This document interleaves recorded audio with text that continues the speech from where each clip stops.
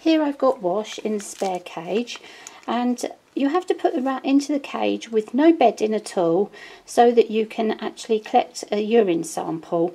Now I always give a bowl of water or a hanging bottle of water while the rat's in the cage. It's important that they have a drink. A good time is when they very first wake up, and they usually go and have a drink, and you can pop them straight in the cage. You've been a good boy. Been a very good boy, haven't you? Yes, I need to collect your urine sample. Don't step in it, darling. That's it. Now, Wash has done a lovely puddle at the back. So I've got my syringe, and on the back of the syringe packet there's an expiry date. So if you're needing sterile syringes for collecting samples or doing medicines, then check the expiry date on the back of the packet. And I've also got the little collection pot. So what we do is, as soon as we see that the rat has done the urine sample, we'll get our syringe. It does take, if you have bigger syringes for collecting urine, that's really good. So to collect the sample, you have to hold the syringe vertically and flat to the base of the cage and gradually work your way around the puddle. Now it takes a few goes to do this. Hello. Yeah, I'm collecting your wee. There we go. Now, it's a bit time consuming, isn't it? But, I mean, with Pippin, when he does his wee, his tummy's so fat he drags it all over the ground, and we're collecting one tiny drop after another. I'll show you in a minute how much I've collected. Good boy. Good boy, down you go. Now you have to hold the syringe actually it has to be vertically to collect the urine. It's a bit time consuming, you get air bubbles, and so keep going. We need more than that, don't we? I'm going to get you out in 1 minute, little man.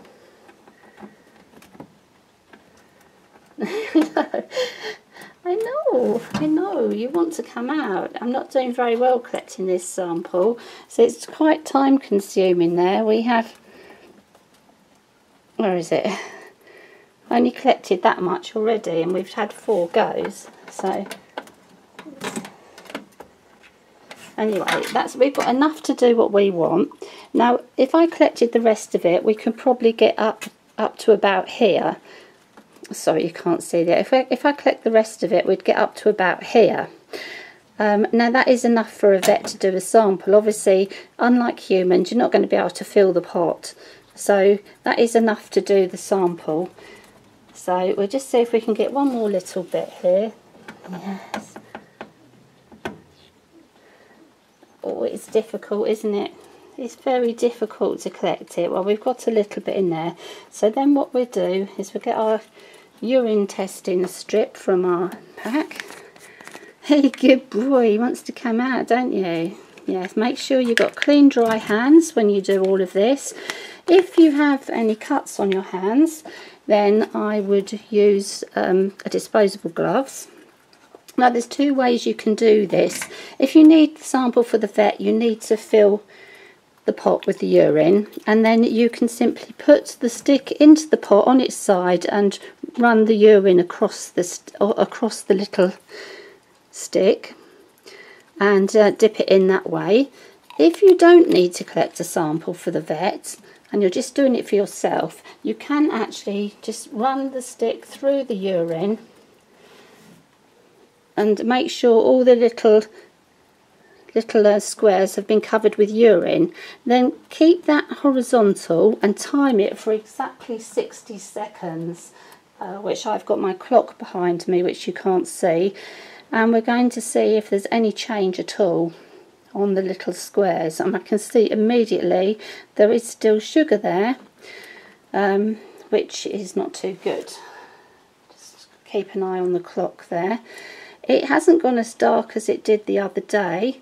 His density, it looks like he's a little bit dehydrated because of his density. Just keep an eye on that. So, yeah, so if you're taking the little pot to the vet, have a little plastic bag that you can seal it up in. And then you put your rat's name and your name and contact details on the side of the pot, just as if you were collecting a urine sample for yourself.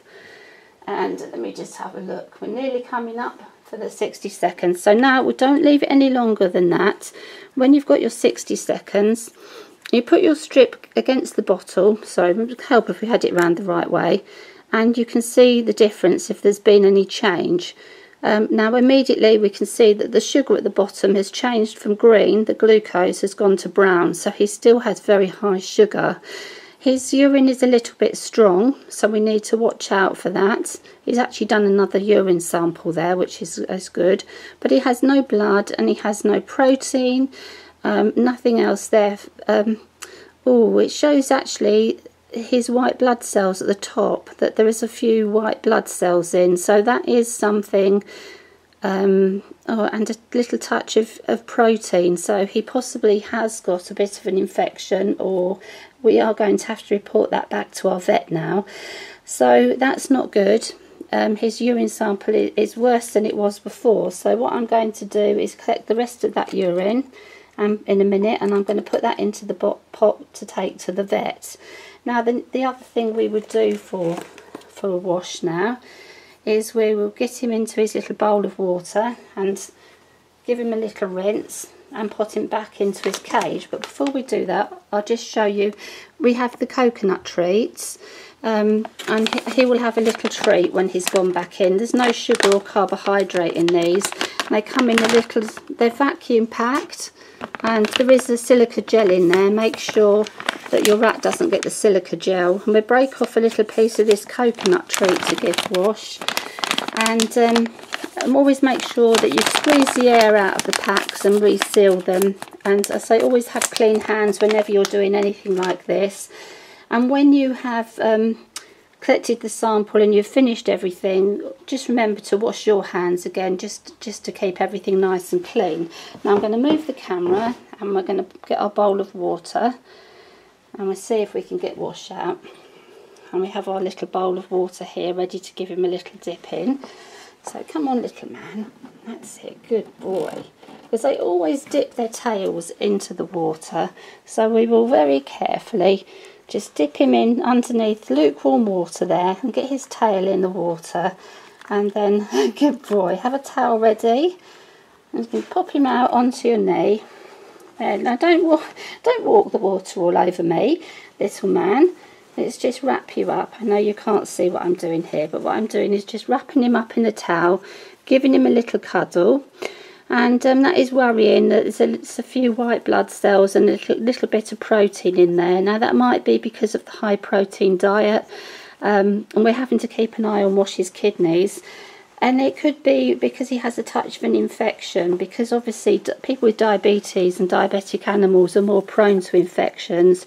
So I'm in constant contact with the vet, so I'm going to go and report back to him that we found a little touch of protein and white blood cells.